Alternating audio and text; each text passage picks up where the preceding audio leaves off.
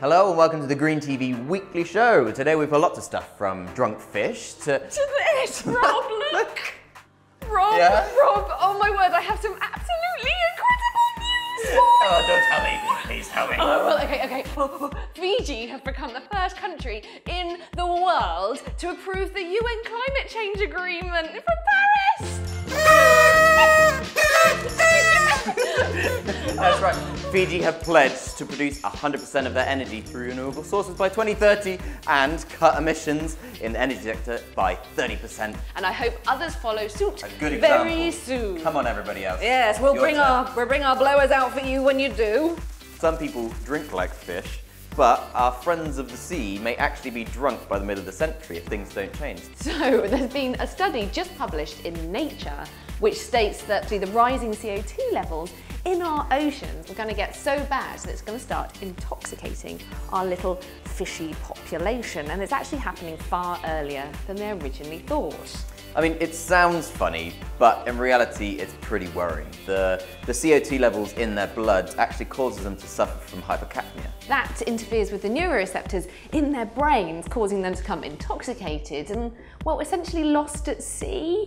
Okay, now on to some tech news, and we're very excited to announce that River Simple have just launched the prototype of their brand new, awesome hydrogen fuel cell car. Yeah. It's got 4-wheel drive and emits nothing but water. So the proton exchange system that they use is also quite amazingly used by NASA, Rob. I hear that they actually only need a fuel cell big enough to provide cruising speed power. So what they actually do is use about 50% of the energy that they make from braking, wham that straight into the system, and use it for acceleration. You see? It's amazing.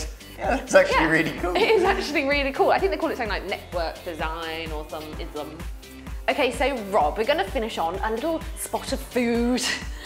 Well, it's actually food waste, Rob. To put it into context, okay, so 8% of all greenhouse gases actually come from rotting food. Ooh, don't do that. That's not nice. I don't even know what that is.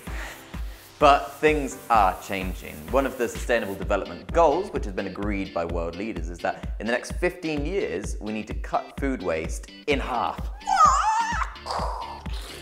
Yes, and actually countries are already doing some stuff. So for instance, France has now made it illegal for supermarkets to throw away any edible food. Makes sense. Yeah, and here in the UK, all sorts of fun stuff happens. Yeah, I mean, Asda are selling Wonky veg boxes, kind of like this guy. You might see someone like this in there, for a fraction of a price. I mean, they may not be as pretty, but they taste just as good.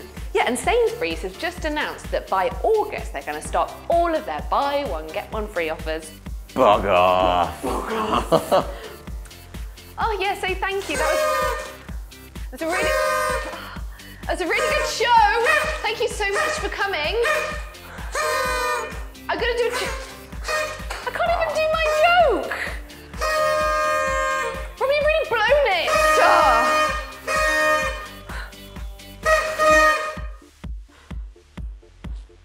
Such an attention seeker. Oh, I hope you enjoyed the show. So if you enjoyed it, you can subscribe by clicking here. And if you haven't, you should like the last show down here, really. Okay, so he said that if you want to watch last week's show, you can click here, all right? That's it, you are a shadow. Stop doing it. It's annoying. Oh.